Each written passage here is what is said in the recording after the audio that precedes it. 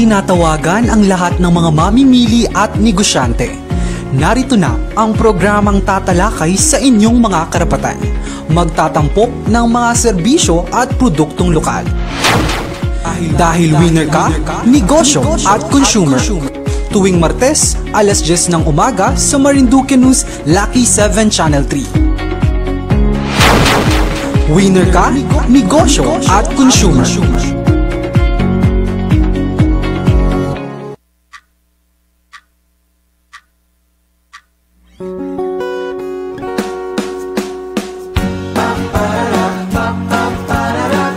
Kaya natin yan. Kaya natin yan. Kung nais umasenso, manap ng trabaho, o di kaya'y subukang magnegosyo. Lumikha ng produkto at sikaping lumago, inspirasyon mong pagkapiko. Katuwang ng gobyerno sa iyong tagumpay. Iisa ang ating hangarin. Pag may abilidad at oportunidad, tiyak na ang lahat ay uunlad. Trabaho, negosyo, kabuhayan, kaya natin yan. Walang iwanan. Go lang ng go mga kaibigan. Trabaho, negosyo, kabuhayan, kaya natin yan. Sulong Pilipinas! Go, go, go, kababayan! Kaya natin yan. Kaya natin yan. Kayaw magtipid sa iyong mga pangarap. Sige-sige sa pagsisikap. Asenso'y sigurado sa hinaharap. Manalig lang palagi sa sarili. Trabaho, negosyo, kabuhayan, kaya natin yan. Walang iwanan. Go lang ng go mga kaibigan. Trabaho, negosyo, kabuhayan, kaya natin yan. Sulong Pilipinas! Go, go, go, kababayan! Kaya natin yan. Kaya natin yan.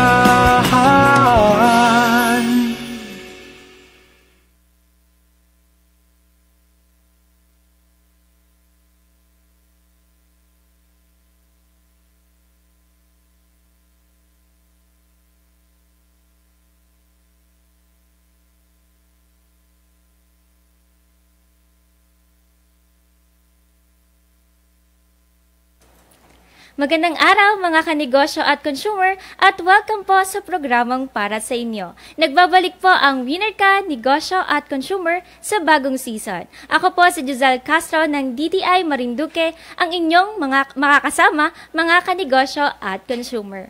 Mga kanegosyo at consumer, mapapanood na po tayo via live streaming sa Facebook page ng DTI Marinduque at Marinduque News at sa isa pa po nating tahanan sa Channel 3 ng Lucky 7 Cable. Kaya naman, huwag niyo pong kalilimutang mag-like at mag-subscribe. Ito po ang Winner Ka Negosyo at Consumer, hatid ng Department of Trade and Industry, Marinduque Provincial Office. Para po sa ating good news.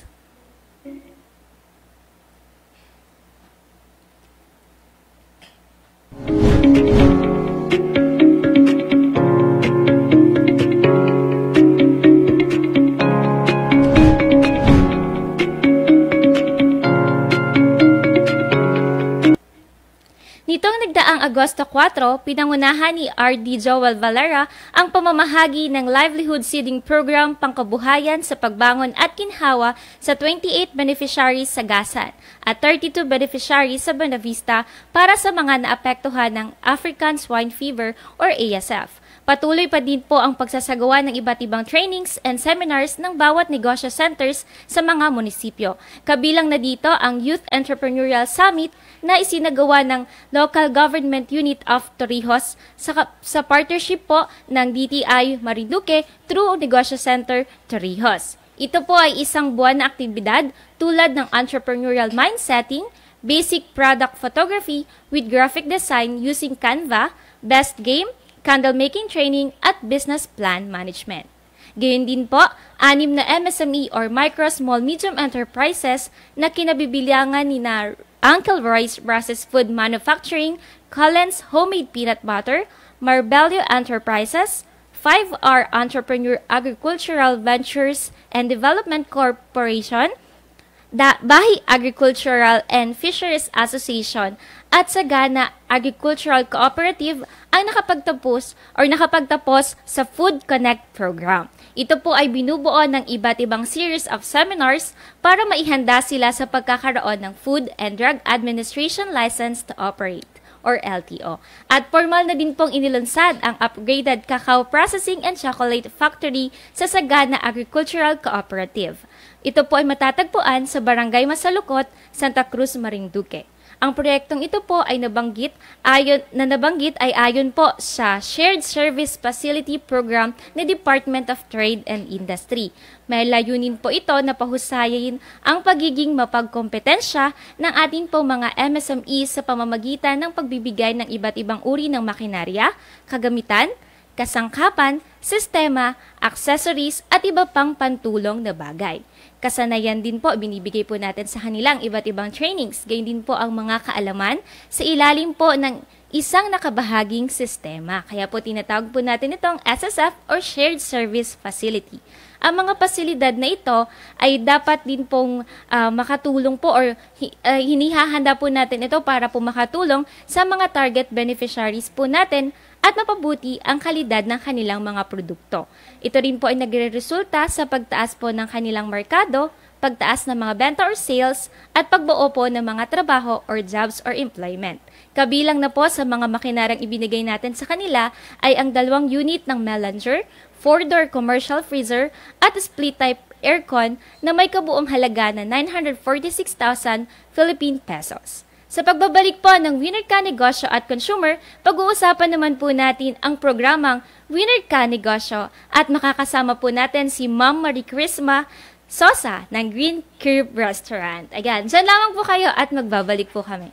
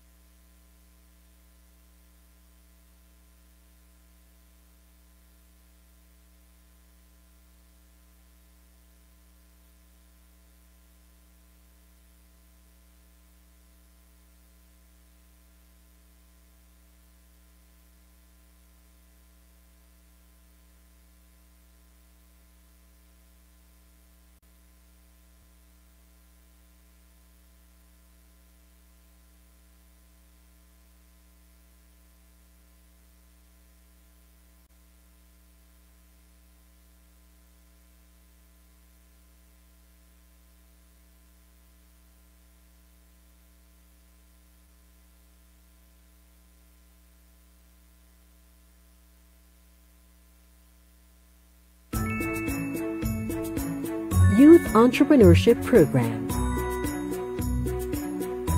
Are you a young entrepreneur who wants to grow your business? Or are you an aspiring young entrepreneur who wants to access resources that would help you in starting your own business? Great news! The Youth Entrepreneurship Program, or YEP, is here. Mandated by the Youth Entrepreneurship Act, the Department of Trade and Industry and MSME Development Council launched YEP to unleash potentials of youth through entrepreneurship. YEP aspires to help the youth develop their entrepreneurial skills by providing a comprehensive package of interventions through its components: Youth Start, Youth Net, and Youth Match. Youth Start encourages young people to start and grow their business ventures through capacity building activities. Focusing on mindset change and models of business, this component offers entrepreneurship seminars and other related interventions.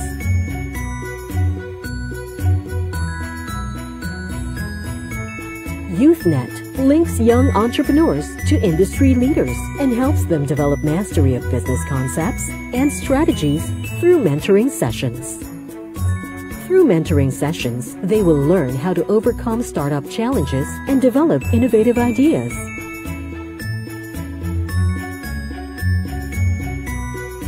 Youth Match focuses on money through access to funding, provisions of machines, and access to market. Young entrepreneurs are given access to a wider market and resources to boost their business.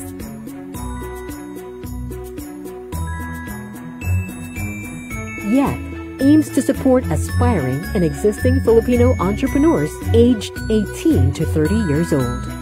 Youth organizations, students, young indigenous people, youth with disabilities, and youth not in education, employment, or training can sign up on YEP. It is a program for young individuals who want to pursue entrepreneurship. Facilitated by DTI and other trusted national and local partners, youth can now start, net, and match. YEP has assisted thousands of youth all over the country. Here are testimonies from YEP-assisted youth.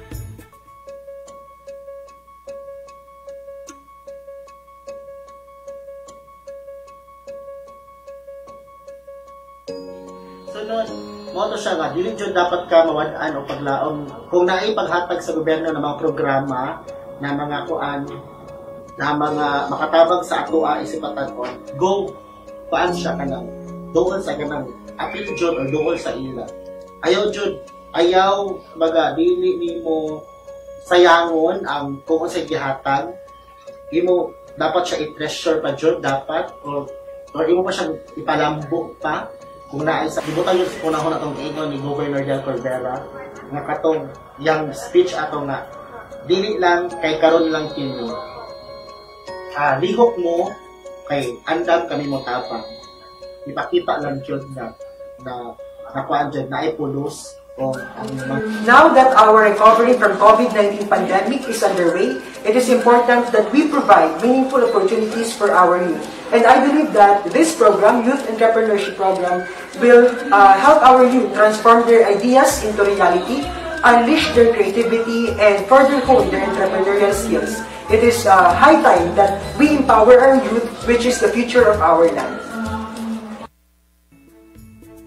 For more information, you may visit any of the Negosyo Centers or DTI provincial offices near you, or contact the Bureau of SME Development.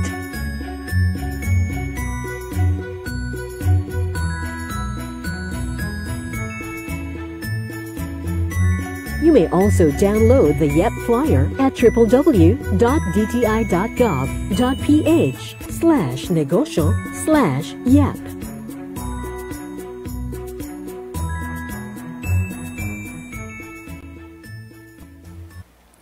Nagbabalik po ang Winner Ka Negosyo at Consumer. Ito po ang Winner Ka Negosyo segment.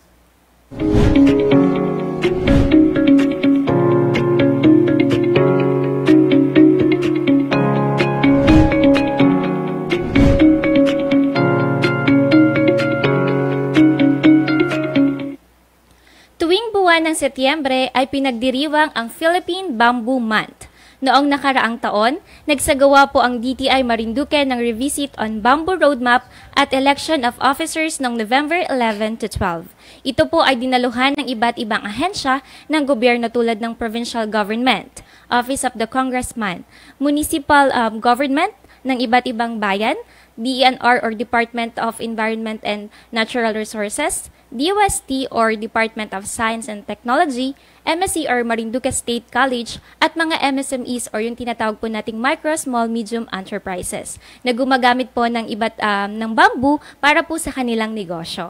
Ayan, at gayon din po naglatag po ng iba't ibang programa at proyekto ang lahat upang buhayin ang bamboo sa ating lalawigan at kilalanin ang Marinduque bilang bamboo center sa buong Mimaropa. Kaya naman, #bambuhayin.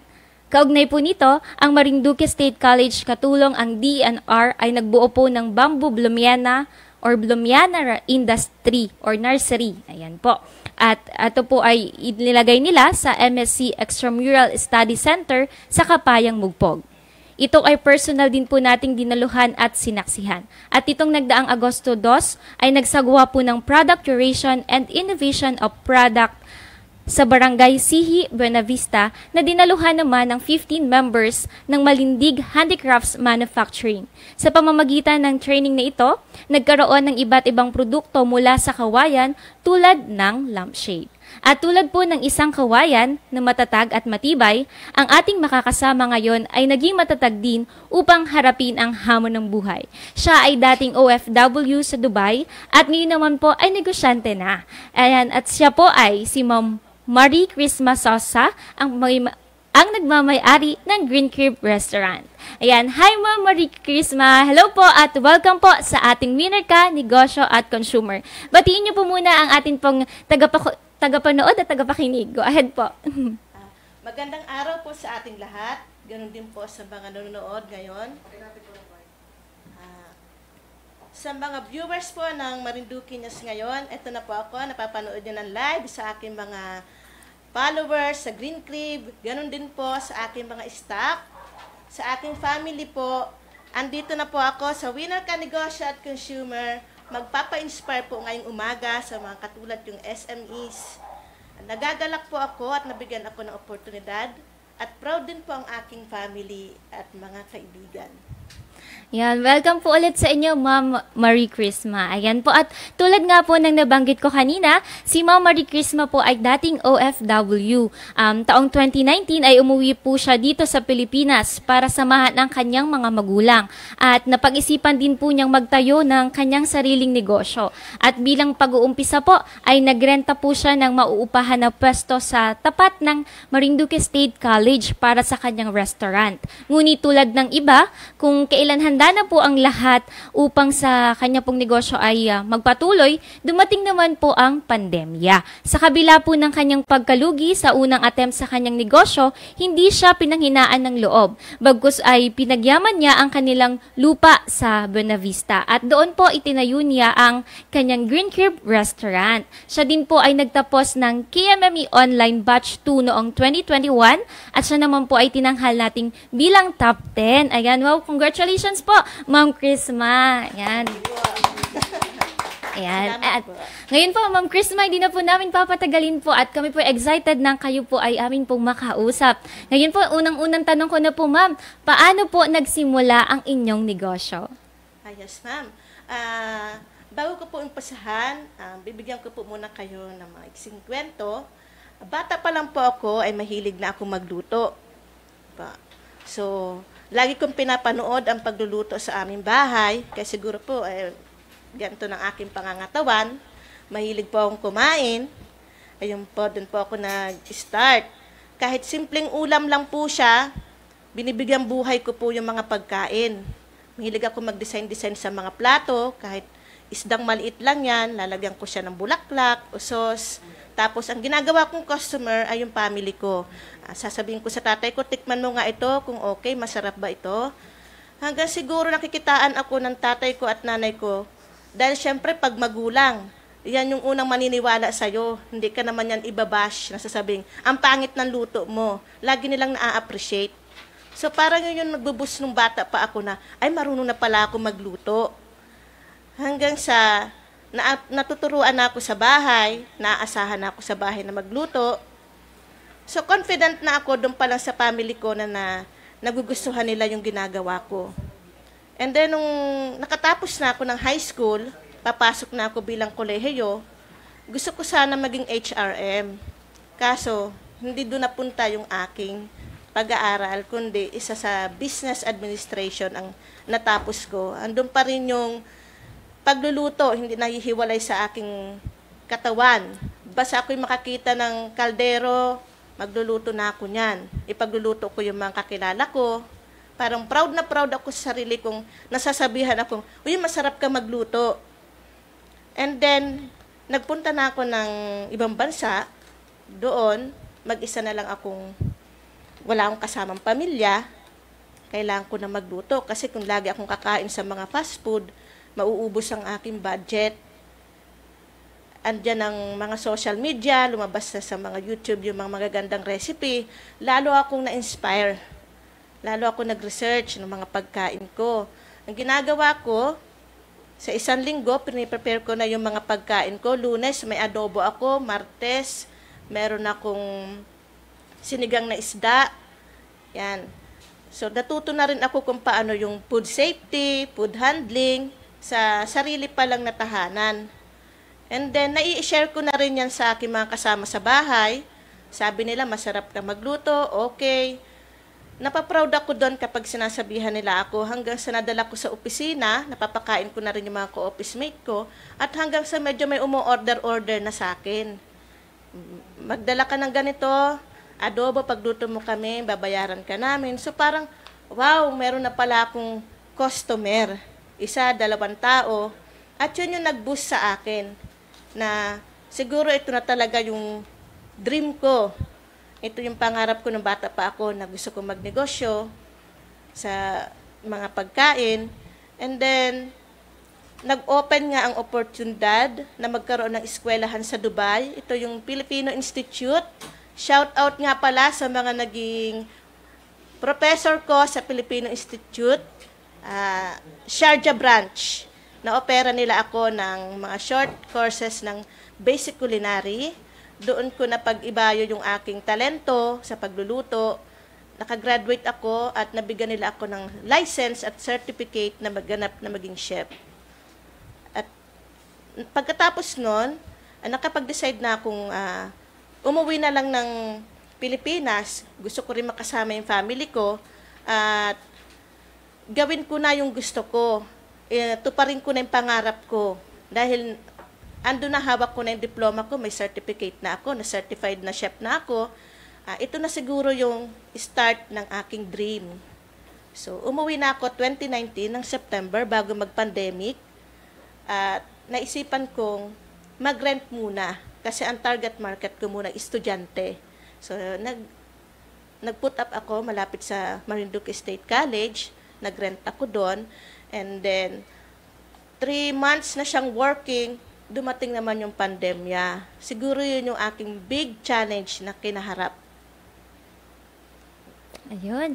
Napaka-inspiring naman po noon, Ma'am Chrisma, nung nabanggit niyo po na nagsimula po sa inyo pong hilig. Ano po? Sa Yes pagluluto. Ako naman po, Ma'am, ay mahilig kumain. Kabaliktaran ng sa inyo. Ano po? Kaya doon sa ating mga listeners and viewers, baka po nagsisimula po sa hobby po ninyo ang inyo pong magiging negosyo in the future. Ayan. At Ma'am Chrisma, ang next question naman po namin, dahil nabanggit niyo nga po yung pandemic, kumusta naman po yung negosyo niyo po during the height of the pandemic at kumusta na po ngayon? And nakabawi na po ba kayo?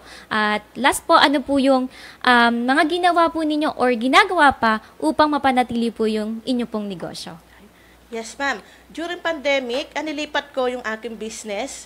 Nagtingin ako dun sa aming lugar. Sabi ko, ano kaya kung dito ko muna ilagay ito sa Buena Vista? Ilipat ko kasi ando na, nag-umpisa na ako, nakabili na ako ng mga gamit. Nakiusap ako sa nanay ko na pwede ko bang gamitin itong place natin. Pero andun pa rin yung agam-agam ko na baka walang pumunta dahil nasa sulok kami. Pupuntahan kaya ako ng mga tao, ang layo ng Buena Vista sa Boac. Kasi ang iniisip ko, maraming tao sa Boac. Andun yung baka walang pumunta, tapos pandemic pa. So, trinay ko munang gamitin yung aming kitchen na siya nagsiserve as pantry namin sa pagluluto. Doon muna ako nagsimula, 2 lang muna kami, yung partner ko. Ako rin yung namimili, wala muna kami mga staff na kinuha. Susubukan ko lang na sa aming 2 ay makakapag-serve kami sa mga aming customer. Although walang pumupunta dahil nga may mga social distancing. At bawal pang lumabas ang mga tao noon, puro kami delivery lang. So ako, pagkatapos ko magluto, mamamalengke uli, kailangan talaga ng sipag at tiyaga nung time na yon. Kailangan kong buhayin ulit yung nasimulan ko. Kasi yun yung pangarap ko talaga na gusto ko na matupad. Yung hindi man iniisip ko na natatakot ako, baka malugi na naman ako. Kasi doon pa lang sa maliit na bagay na pinut up mo, doon pa lang tayo magsisimula. Pakonti-konti hanggang sa lumaki. Doon ako nagsimula po. Yung capital ko, ganito lang muna, 10,000. So, kailangan kong palakihin siya. Hindi yung agad-agad na inisip ko ay gawa agad ako ng mga magagandang establishmentong ganito. Sa light materials lang po ako nagsimula. Naglagay lang ako ng upuan sa ilalim ng puno ng mangga, isang table. So may pumupunta-punta, naging 2 na. Kahit ilang metro yung kitchen ko doon sa kakainan nila, tinitiis ko yung sikat ng araw na mainit. Kasi natutuwa ako dahil bumubulong sa akin yung customer. Masarap yung pagkain mo. Maganda yung lugar mo. I-develop mo pa. Yung nabubusak ko doon sinasabi ng customer sa feedback nila. And then, kahit pandemic, medyo nakabawi-bawi na rin kami nito, itong mga time na ito. At kung makikita nyo po, yung po mga nakita na namin doon sa aming mga sales, yun na po yung ginagawa ko ngayon na mga additional para i-develop po yung aming lugar. So, meron na po akong 3 kubo ngayon na dati ay nag-iisa lang. So, nakakapag-accept na din po ako ng catering dahil dati, 5-5 lang yung customer ko. Nasasama na rin po ako sa mga LGU na biddings. At dito po, napapakilala nyo na rin po ako. Ayun po. Ma'am Chris, mabalikan lang po natin ng konti yung tanong po na, ano po yun, kamusta naman po yung negosyo nung during the height of the pandemic? Medyo mahirap, ma'am, pero kinaya ko pa rin po, ma'am, na i-survive. Andiyan po yung during pandemic, ma'am, ay nabigyan ako ng oportunidad na umattend sa mga training and seminar, gaya po nung napakahalaga po nitong program na po talaga na ito sa akin, yung KMME. Actually, ako lang po nun ay nagluluto, biglang tinawagan ako ng DTI ni Ma'am PB.